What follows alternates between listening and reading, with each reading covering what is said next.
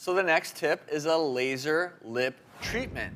And in fact, right now, Dr. Orden's back in our procedure room with Dr. Ava Shamban, a dermatologist who's going to show us a new laser treatment.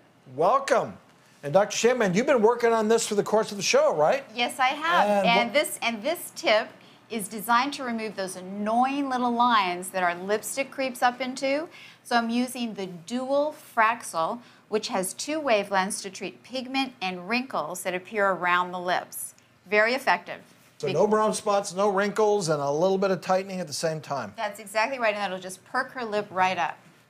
And I know it takes a little while for the effects, but we do have a before and after picture that you can show us how this transforms the lips.